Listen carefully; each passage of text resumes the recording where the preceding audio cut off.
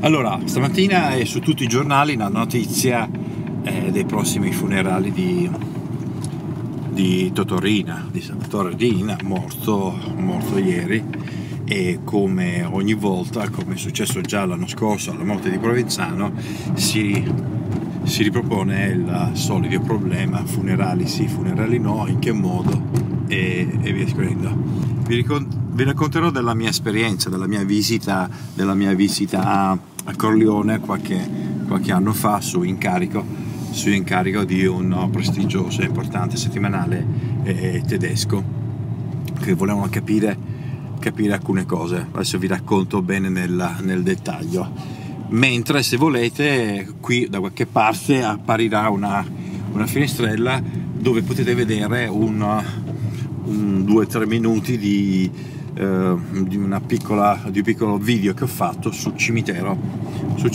di Corleone.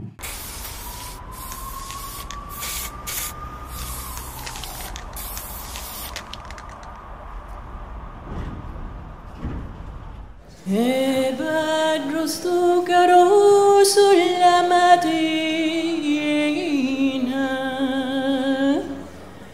carroza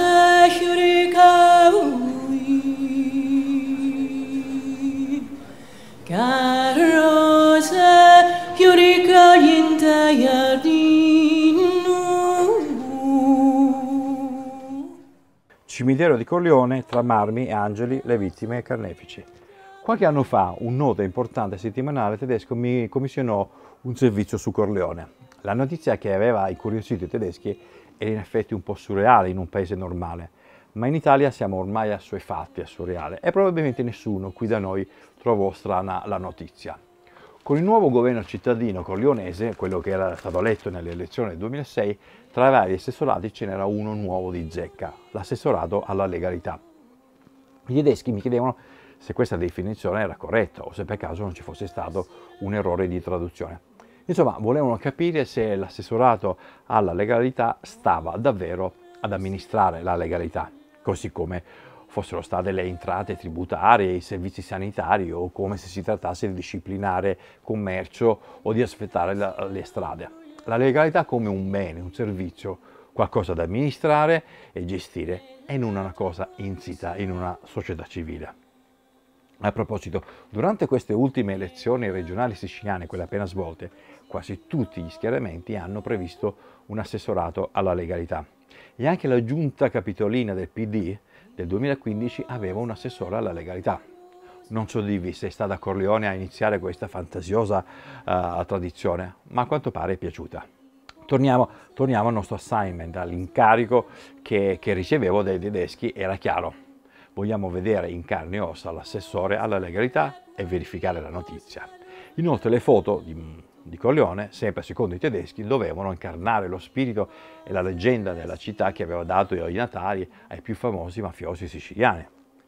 Dopo un primo imbarazzo ad accettare un servizio del genere, misi in chiaro che molto spesso le storie sulla Sicilia della mafia erano un po' colorite artificiosamente e non dovevano aspettarsi chissà quale atmosfera e quali personaggi da film. Dissi loro che non avrebbero visto nelle foto immagini di gente che va sull'asinello con la lupara a tracollo o i picciotti con la coppola agli angoli dei vicoli. Però succede a volte che la fiction non ha la stessa forza e il colore della realtà a cui si ispira. Arrivato a Corleone mi resi conto, ovviamente, che l'atmosfera non era quella immaginata dai tedeschi, ma molte cose però non potevano essere frutto di una messa in scena. Sulla strada provinciale che stavo percorrendo per arrivare a destinazione erano tanti cartelli statali presi a luparate.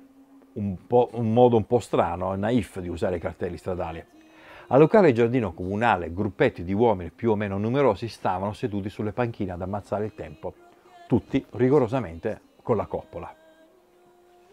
Un altro dato però emerse subito.